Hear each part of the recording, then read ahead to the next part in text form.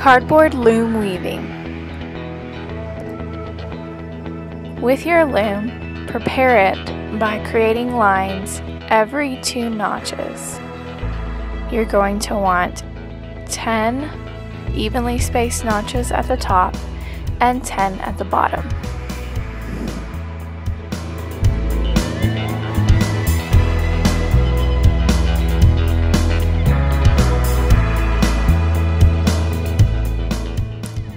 Using a piece of yarn or string, place the yarn in the first notch and a little over halfway down the back of the cardboard loom.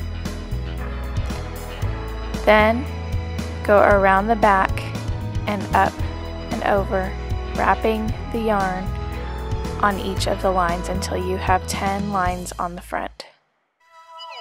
On the back, cross over each end of the string, trim one, and then tie it in a knot.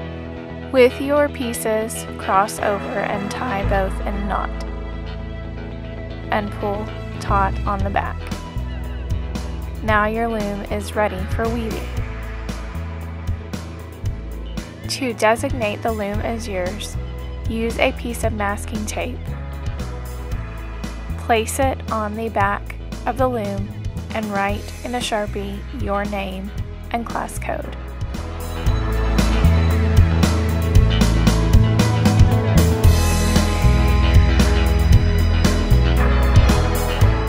To measure your yarn, measure the width of the cardboard loom 6 times, or you can use your wingspan from fingertip to fingertip and then make a loop to trim the yarn. Tuck the short end under the first notch where your warp starts. Tape it to the back.